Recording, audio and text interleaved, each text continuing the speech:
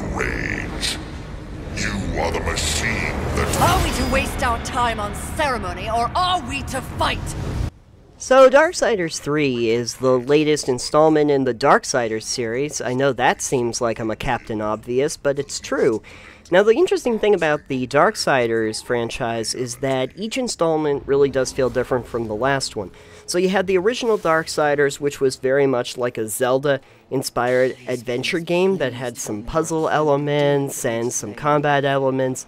And then you had Darksiders 2, which took more of a hack-and-slash model, which was very similar to a Diablo. It even had, like, the color-coded loot system and the branching tiers for character upgrades. So what is Darksiders 3? Well, it's basically Dark Souls.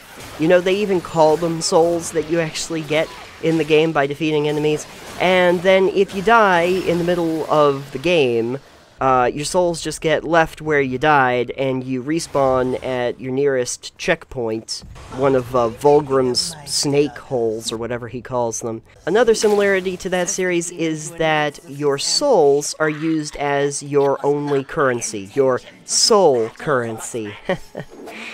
Anyway, you can use them to upgrade your level, which gets you more ability points, or you can use them to buy potions, equipment, that kind of thing. However, I will say that overall the game does play a lot smoother and easier than a Dark Souls game, mostly because Fury, your main character in this title, has taken a couple cues from Dante from Devil May Cry, and can basically do moves like this.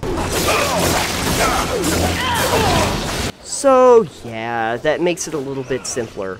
Not that the game doesn't have its challenges, and they did include a story mode if you don't want to deal with the Dark Soulsiness of it so much, which is nice. I actually appreciate that. Heaven and hell working in secret consort. Storyline's pretty cool too. You know, the Horsemen are actually the best part of the Darksiders franchise. You know, they all feel like actually fleshed out characters with their own motivations and a very strange relationship to one another, which you get in full force here. You start to realize that Fury is really not like her brothers and kind of has a chip on her shoulder about her place in the Horsemen. And she doesn't really want to believe war. She has more of an interest in seeing her own position as the head of the Horsemen, and will do whatever she needs to in order to achieve that goal. But the nice thing about this game is that Fury actually gets a character arc. It's actually kind of something interesting that I've seen in this series, where it feels like you actually see character growth from all of these characters as they go through. You know, Fury is kind of angry about a lot of things, and feels betrayed or outcast even within her own group among the Horsemen. Doesn't feel like she really belongs or has a place, and by the end of the story, without giving a lot away, she definitely comes around to actually caring about others, even creatures she didn't before, like these humans that she keeps interacting with. Idiots. It's a miracle they ruled the Earth for as long as they did. She only is really helping because there's a monetary reason for it, as the makers explain. But eventually she starts to realize how important they can be and why it is necessary for her to help them out. She sort of gains a conscience where she starts doing things because she realizes that it is morally just rather than just beneficial to herself, and that was a really nice character arc that you don't necessarily see in a lot of adventure titles. In terms of how the game plays and the world building, it's all pretty good. I also like the storyline, because what you get in this is a battle with the 7 deadly sins, which are actually manifested into these boss characters. And they're all really interesting character models. They did a really good job fleshing them out. They look the parts. And you will have a suitable amount of fun taking them down very, very brutally. The other neat thing that you get in this game that I thought was really cool to play around with is, over the course of the game, Fury develops these elemental abilities, and so you get to have essentially different modes that she can transform into. It allows for different sub-weapons and different special abilities. Okay, basically you become Storm from the X-Men, there I said it. Some of them are contextual to the game, so you do find that you will need many of them, even just to proceed further in certain areas. It really works pretty well, and it does keep you coming back to certain areas, so you might feel a little bit like it's a Zelda or a Metroid. They haven't lost that completely. But I would still say that the main influence for this title was a Dark Souls. And, you know, Devil May Cry soon behind it, and maybe a little bit of Diablo and a little bit of Zelda thrown in for good measure. I would also like to make my prediction right now that Darksiders 4, if we end up following Strife, which I'm guessing we will, because it's the only Horseman we haven't had as an active player character, will probably be like Borderlands, based on his character model and design. Probably like a first-person shooter. No! That has some skill trees and abilities like that, taking some of the best things that they've learned from the series and applying it for something that works for his character model. Really gets his 6-shooter out and working. And considering how Gearbox has been dragging their feet on Borderlands 3, we may actually see a Darksiders 4 sooner, so looking forward to that. Strife actually makes a cameo later in the game. Not going to tell you too much about that, but you do definitely get that he is a character worth exploring further.